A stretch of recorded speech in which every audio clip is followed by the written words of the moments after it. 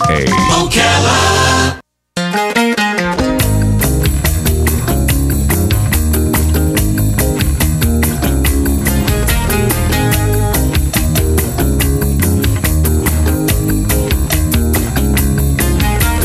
Diamonds in the sunset, now your time has come.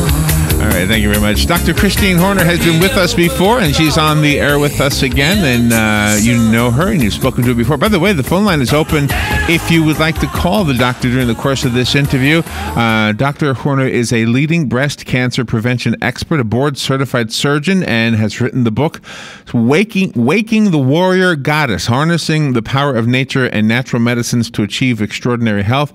And we're going to talk about preventive strategies for breast cancer and why a breast cancer vaccine could be beneficial, and I'm not so sure if that's something new or not. So let's find out from Dr. Horner. Good morning, doctor. How are you? Oh, there you are. Good morning. I had the wrong button pushed. I've only been doing it forever, right? And where are you again? Where are you calling from? I'm in beautiful, sunny San Diego. San Diego. Got up early to be with us, right? Yeah. So Robin said this morning she wanted to wake the warrior goddess, and I said, so do I. Is just the word vaccine in association with any cancer sounds like good news. Is this something new?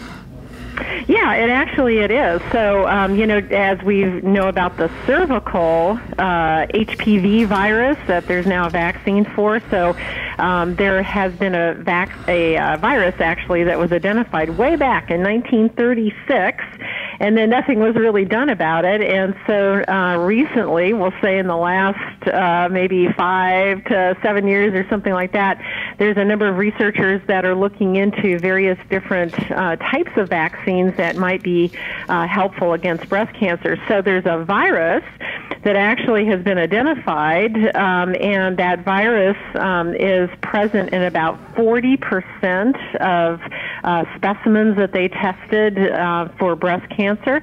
And if women have the more aggressive forms of cancer, like inflammatory breast carcinoma, or another one that's more aggressive is what we call triple negative, meaning that it doesn't have any of the positive receptors for estrogen, progesterone, or another one called HER2/neu. And that's a more aggressive form of tumor. And so what they find in those types of tumors is that the incidence of this virus showing up in those tissue specimens is up to 65% or so. So the thought is that if we develop a vaccine that's against this virus, then potentially we could eliminate, 40%, maybe even higher amounts of breast cancer. Oh, wow. Okay, just the very fact that there's a virus associated with cancer, so if you avoided the virus, would you avoid cancer? Not necessarily. So there's so many different things that are contributing factors, to developing cancer. And what's interesting is that you get kind of these kind of cross-pollinations, I'll say, with it. So, for instance, I just came out with an updated, revised edition of my book, Waking the Warrior Goddess. It came out on October 1st, and it's all about all the natural approaches to protecting against and fighting breast cancer. And what I did is I went through the medical literature and looked for anything that had statistical influence, either we need to avoid or we need to favor in order to lower our risk. So there's dozens and dozens of influences, from toxins to stress to staying up too late at night, to eating, certain junk foods, to, and so forth. So the interesting thing with all of this, though, is that if you are doing some of those things that we know that are contributors, one of the ways that they all kind of converge in contributing is that they're kind of knocking out our immune system, which is our, got all the different cells that are kind of our army that goes out and looks for foreign invaders and cancer cells. And so when our immune system gets slugged down, then it could be that the virus will start to grow, because we're not taking care of the, handling the virus because of the weakened immune system. So there's many things that contribute, and if you're very strong, you got a strong immune system. If your gut bacteria are, extremely healthy, then you can prevent yourself from even getting this virus in the first place. Really? So, yeah. Men have been diagnosed with breast cancer. Does that virus show up in them also? Well, yeah. So what's interesting is that it's called the breast cancer mammary virus, and so what they have found is in men, it actually doesn't cause breast cancer, it causes non-Hodgkin's lymphoma. So sometimes you'll see in families, when you're really looking at it, I've talked to some researchers about this, where they'll have a higher incidence of breast cancer, and the men are having an incidence of non-Hodgkin's lymphoma. So it actually turns up a little bit different in men. When we talk about cancer in general and the vaccine, is it possible that eventually there'll be it's just part of the normal procedure, like we get vaccines for other things now, and we'll actually be able to eradicate breast cancer one day? Well, a certain percentage of breast cancer. So again, they're finding it across the board about 40%. So that means 60% of the women do not have the virus. There's other things that are causing it, but certainly you could knock out a significant percentage. And at this point in time, the people that are kind of in the lead as far as coming out with a vaccine are at the Cleveland Clinic. And they aren't targeting the virus per se. What they're targeting is a particular protein that they found that's present only in women who are breastfeeding, and that particular protein also shows up in most breast cancers. So if you form a vaccine to this, it's called alpha lactoalbumin, this particular protein, then what happens is that they found that it's effective against the virus, too. And so at the Cleveland Clinic, they've developed a vaccine against that protein, and they're just announced that they're going to go into clinical trials starting in 2 years. And what they're going to initially do is vaccinate women who already have had breast cancer, and they have that aggressive, I told you about the triple negative receptor tumor. So they're going to give the vaccine to women who are triple negative, they've already had breast cancer, and they're going to see if it can prevent a recurrence from happening. So that's happening in 2 years. And then, normally it takes a really long time, when something gets developed and goes through research before it becomes available for the general public. So again, it may be 10 years before we actually see the breast cancer vaccine available, just like the vaccine that we have that, is recommended for the teenagers for cervical cancer, the HPV. So in the meantime, is where my message is about all the things that I found that can help to lower the risk of developing breast cancer, which I have in my book. And again, if you're keeping your body healthy, you can fight off, various different viruses, and there's even theories about bacteria that, are involved with it. And there's an interesting theory in the notes that were provided for me. It has to do with love. Now listen to this. Now I wanted the doctor to comment on this. Now here's an interesting thing, Troy. You're going to like this one. If a woman is giving more love than she's getting, she's more likely to get breast cancer. So that means the husband or boyfriend, whatever, has to say, look, either you stop loving me so much, or I got to start loving you more. It's option B. Option B. Okay, so how do you?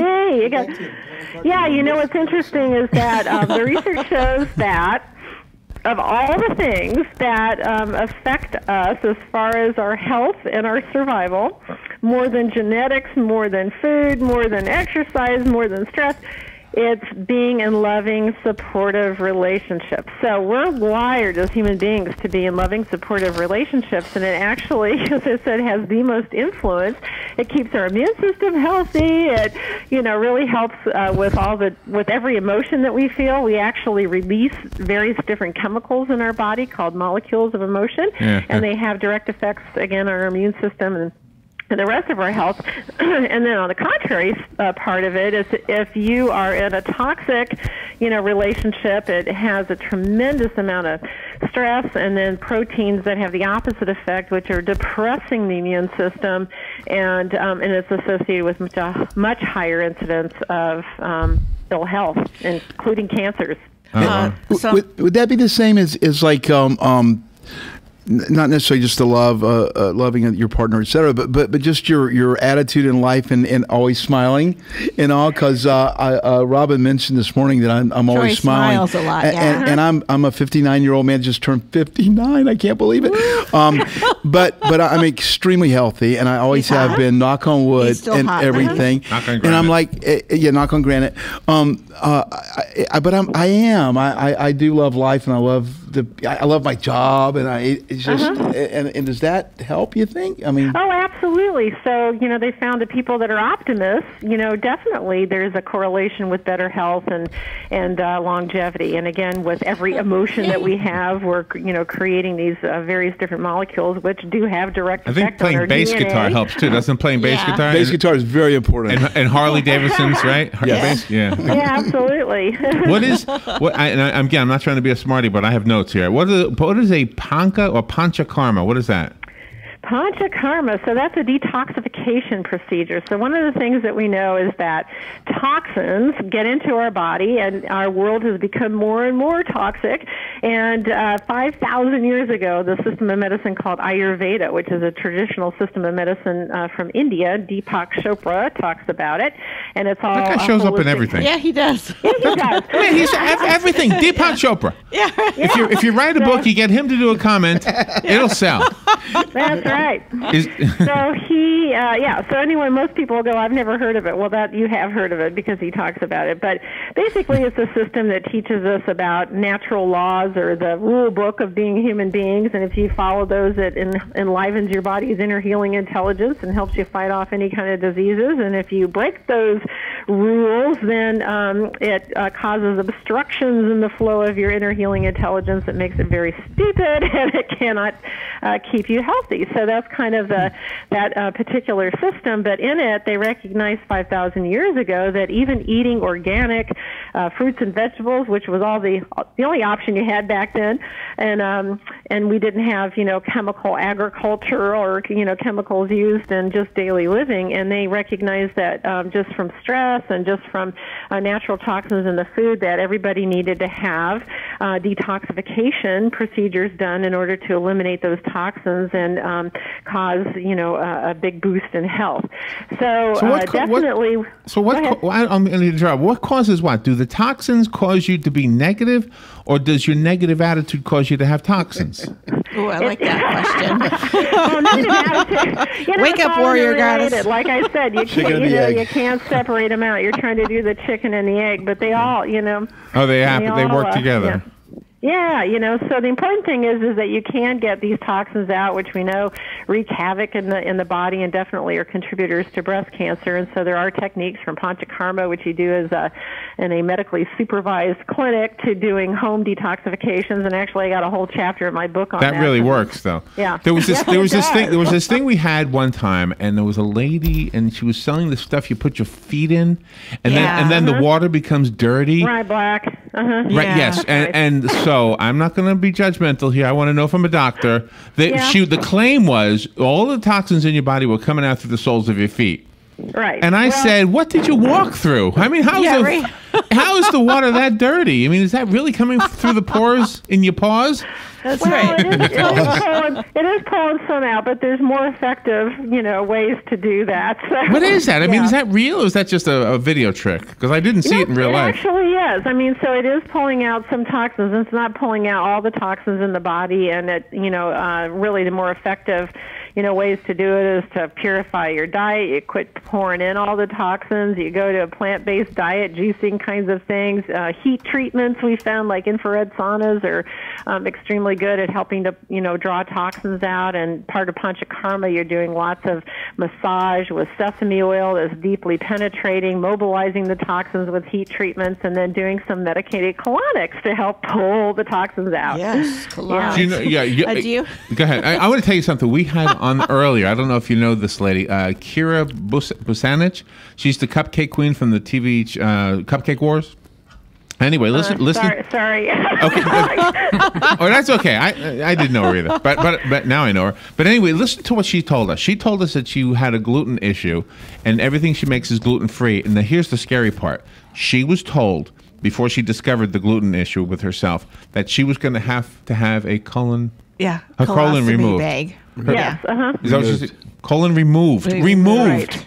Removed. And she has to have the bag. She tried the gluten-free diet. 3 days later, everything was back to normal. She almost had a Yes. surgeon remove her colon.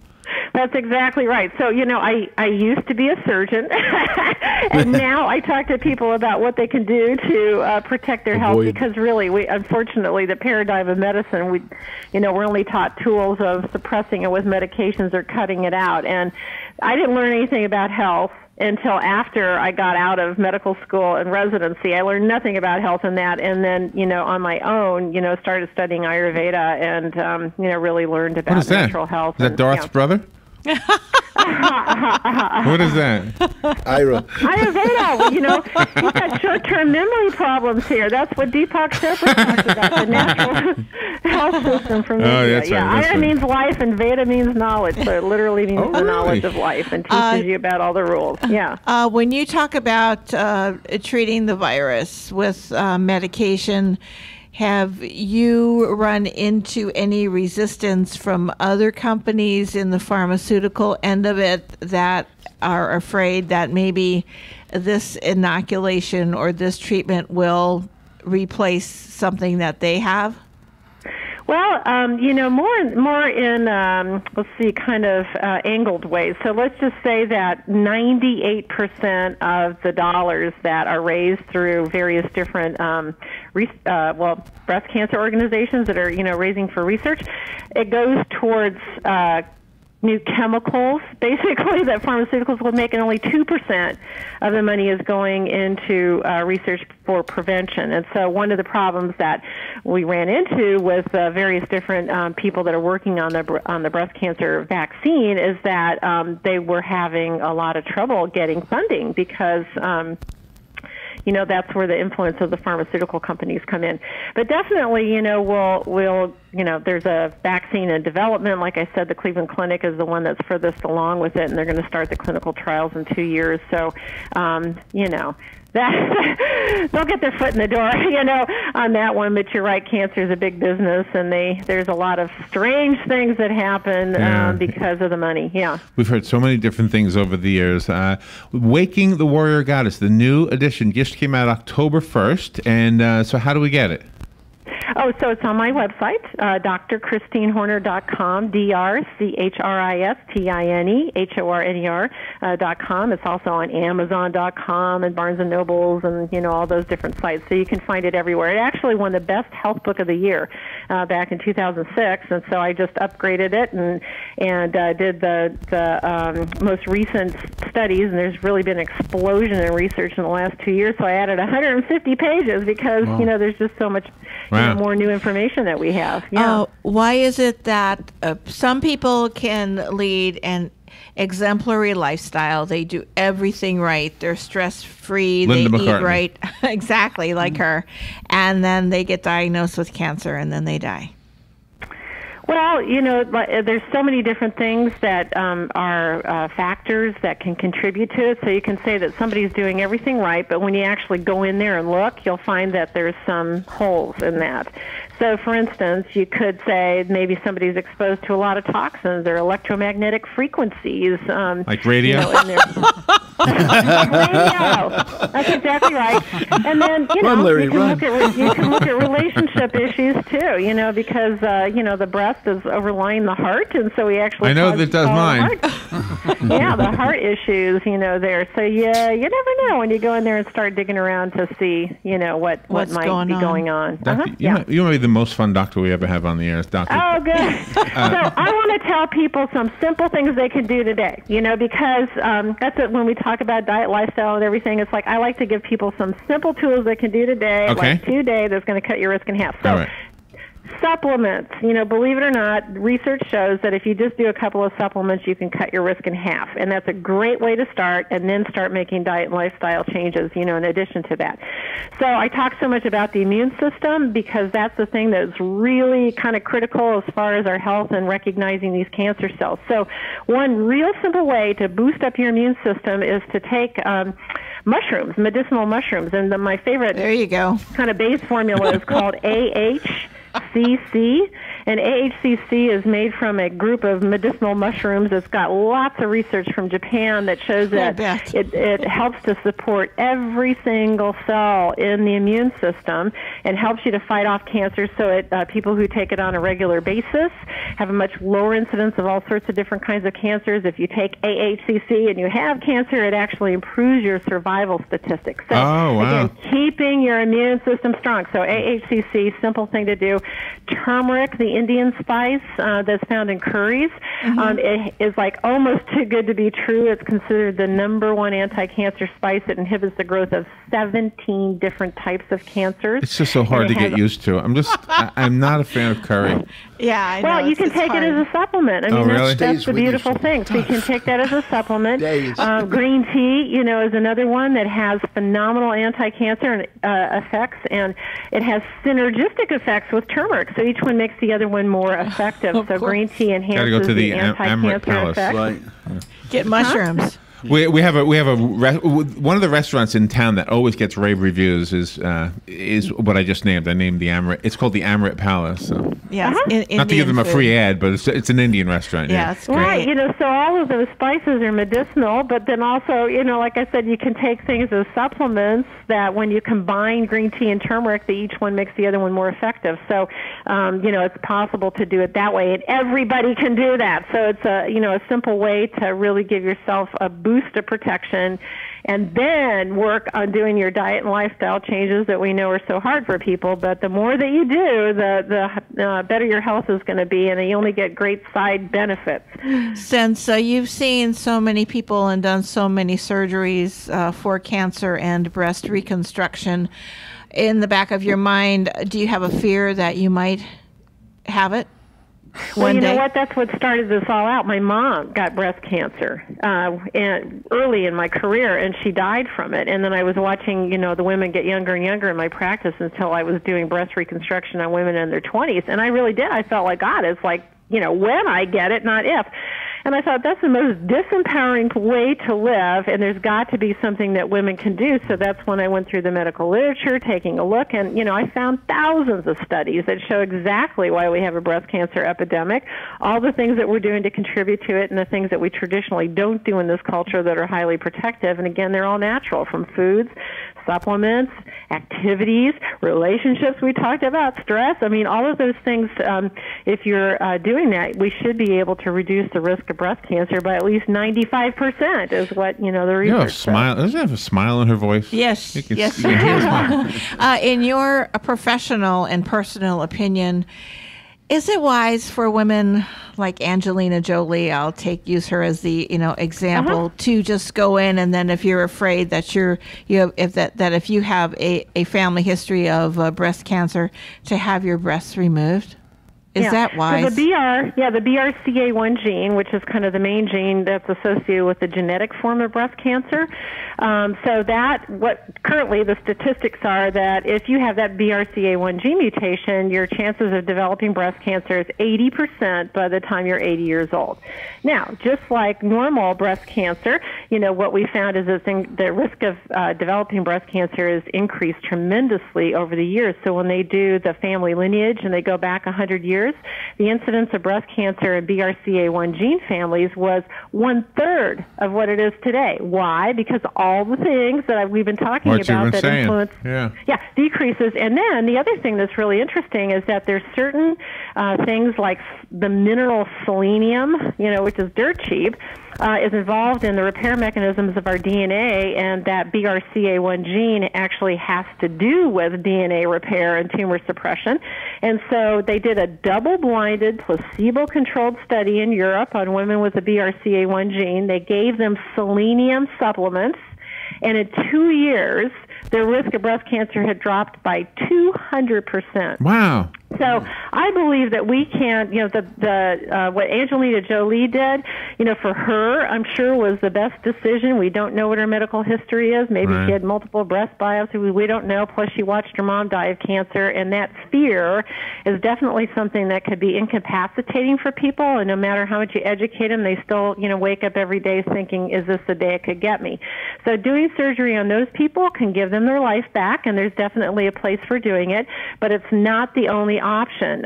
It's very much an option that you can, take on all these diet and lifestyle choices. There's many different types of supplements that directly affect that BRCA1 gene, and then you can use non-invasive techniques like ultrasound, thermography, and so forth to monitor the breasts and the ovaries. And the moment there's anything that looks like it's, might be a problem, you can go in there and, check it out before it becomes, a serious or life-threatening issue. Doctor, it's always good to have you on. I just have one more question. What are you giving out at Halloween?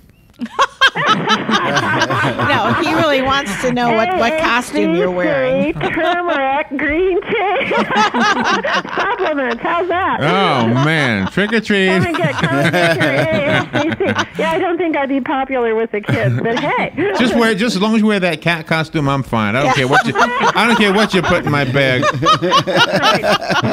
Right. I do have one of those. I was hoping so. And I look darn good in it. I bet you do. Yeah. I bet you do. Doctor, always fun to have you on. You're always welcome back. Waking the Warrior Goddess is the book. DrChristineHorner.com is the website. And I'm guessing you can get it everywhere. Is the new edition available as an ebook? It is, yeah. So it's on Kindle. So what do we look at? The third. It's called the third edition, right? That's the one we want? Yeah, it's the third edition, and we changed the cover of it, so it's the one where it's got my mug. My mug is on the front. You got a good mug. Don't worry about it. Your mug is fine. By the way, we have a student in here, and I'm going to let him end the interview. His name is Leonard, and we'll say goodbye, Doctor. Always good to have you on the show with us, and Leonard will take us out of here. Definitely come back anytime. And thank you for you're in the line of work where you will never know how many lives you've saved because statistics don't record the positive; they only record the negative. So, well, they record the positive too. We're seeing a reduction in breast cancer incidence, so that's what I guess. That's my end point. That's a good comeback. Okay, yeah. Doctor, thank you so much. Leonard, you want to say goodbye to Dr. Horner? Bye, Dr. Horner. It was nice having you on. Bye. Oh, that was good. Yes, thank you. We'll take a little break, and we'll be right back to have fun with Joe. You're listening to WOCA News Talk 1370, Ocala's source for what's happening in today's hottest, up-to-date news and topics.